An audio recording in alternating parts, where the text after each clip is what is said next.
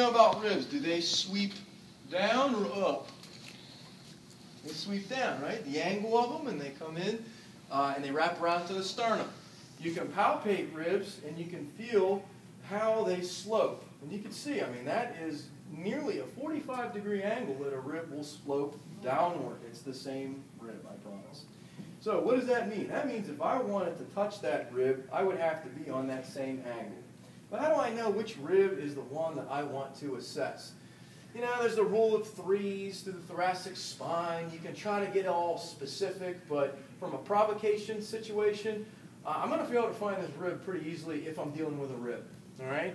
How am I going to do that? I'm going to have you bring your arm up like so. Does that hurt you in this position? It says no. All right? No, right? Can you scoot over to the right a little bit more?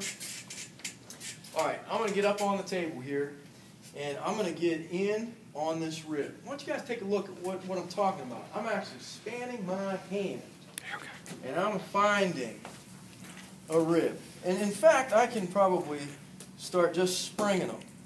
Because where it's going to hurt the most is in the back, all right, when they're hot. Do I still want to push on that back when it calms down, it's more stable? Absolutely. But I need an outcome now.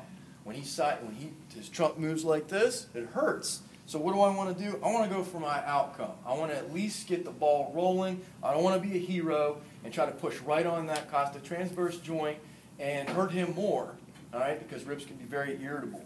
So what do I want to do? I want to do a little more of an indirect. So I'm going to find my rib. So he tells me, oh, that's the one. And literally you'll go one below and he'll say, no.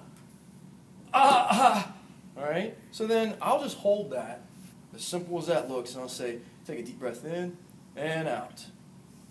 And when he exhales, I just follow him. It's as simple as that. Y'all have tried that somewhere along the way of following or chasing a movement through exhalation. I highly encourage you to try it. In this scenario, why would I call this accessory? Because I'm specific. Am I making a contribution to the costotransverse joint? Yeah, but look how far away I am from it. I can still make an influence if that rib is hot. All right? Now, if they were active and they said, do you think that I want to go maybe try this treatment and have them exhale a couple times and retry it? All right? That's how we know. Did a change occur by imparting this input into the system, okay, that was not painful, non-threatening, he's relaxing, and I have a means to reassess and see if that made a meaningful change. Okay? So I want you guys to try this one. If you want to make it more, obviously you can put him and you can bind things up a little bit more, but being able to try to practice with the breath and chase it down. When will you transition to costotransverse? Well, this probably shouldn't hurt. All right? I'm going to go directly over the joint and start pressing on it. Maybe setting up a different technique we won't do today, but at least I wanted to show you in application for an irritable rib. All right? Let's try that, guys.